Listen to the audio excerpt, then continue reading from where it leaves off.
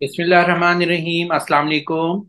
Today I will solve the question of review exercise 2 of Oxford Math D2 updated 7th edition.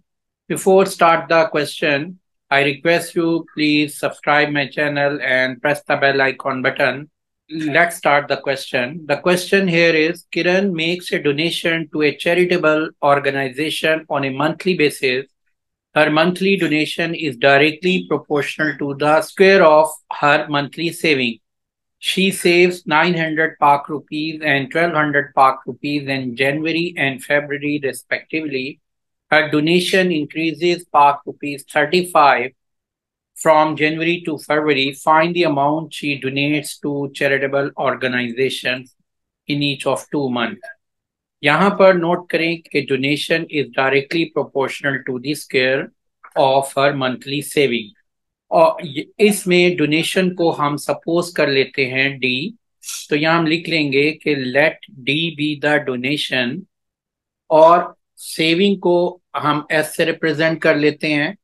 तो and S B saving.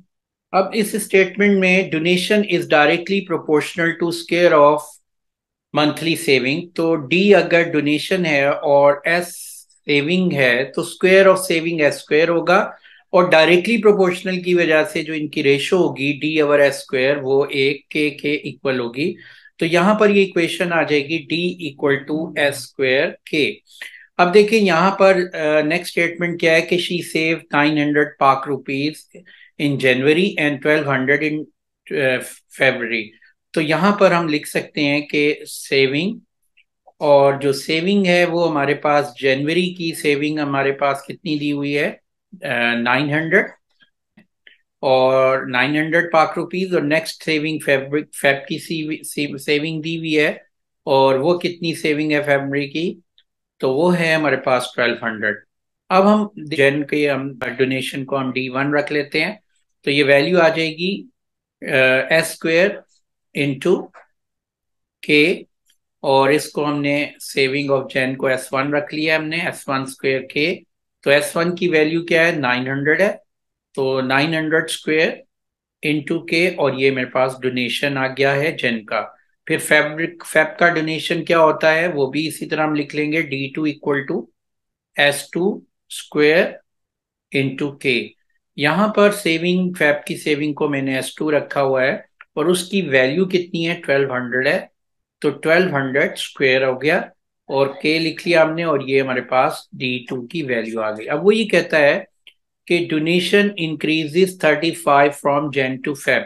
उसका मतलब ये हुआ कि Feb का डोनेशन जो है वो D2 है, जनवरी का डोनेशन D1 है। उन दोनों का जो डिफरेंस है वो 35 आएगा क्योंकि फरवरी की में डोनेशन 35 पाक रुपीज इंक्रीज हुआ है। अब हम D2 की वैल्यू हमारे पास क्या आ रही है 1200 स्क्वायर और के माइनस D1 की क्या है 900 स्क्वायर के।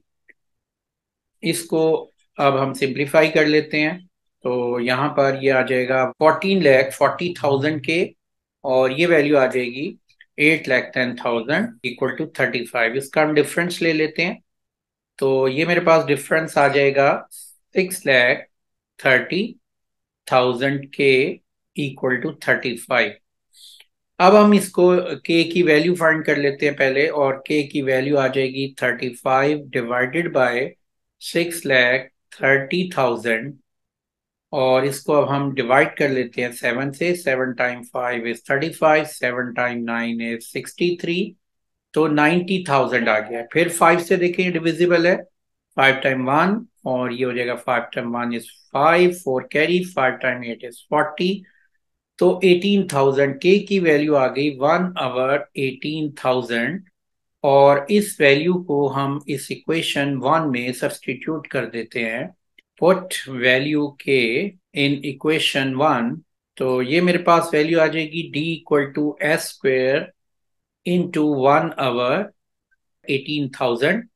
तो ये इक्वेशन आ गई है। तो हमने जो मनी डोनेट की थी जन और फरवरी की वो हमने फाइंड करनी है। तो हमारे पास जैन की डोनेशन हमने फाइंड करनी है जिसको हम D1 से रिप्रेजेंट किया हुआ है, तो ये वैल्यू आ जाएगी D1 equal to S1 square के, यानी 900 स्क्वेयर। के की वैल्यू हम लिख लेंगे 1/18,000, तो ये वैल्यू आ गई है 900 मल्टीप्लाई बाय 900 मल्टीप्लाई बाय 1/18,000। तो ये तो 0 टू 0 से कैंसिल, ये 0 इस 0 से कैंसिल।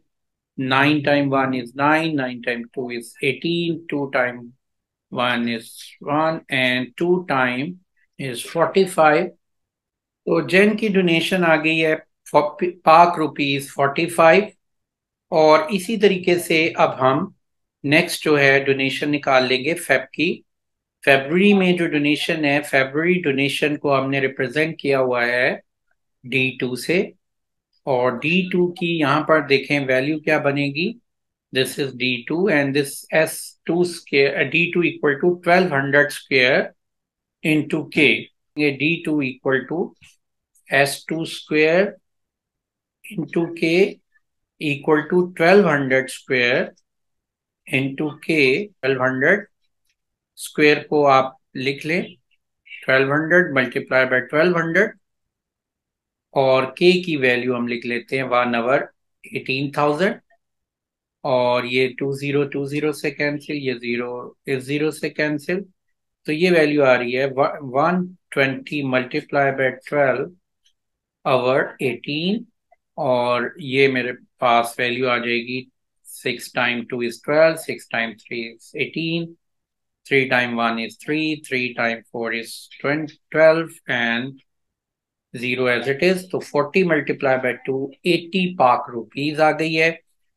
अब देखें D2 का आंसर 80 आ रहा है और D1 जो है हमारे पास 45 है। इन दोनों का अगर डिफरेंस चेक करेंगे तो वही आंसर आएगा 35, जो कि इसने ऊपर स्टेटमेंट में दिया हुआ है।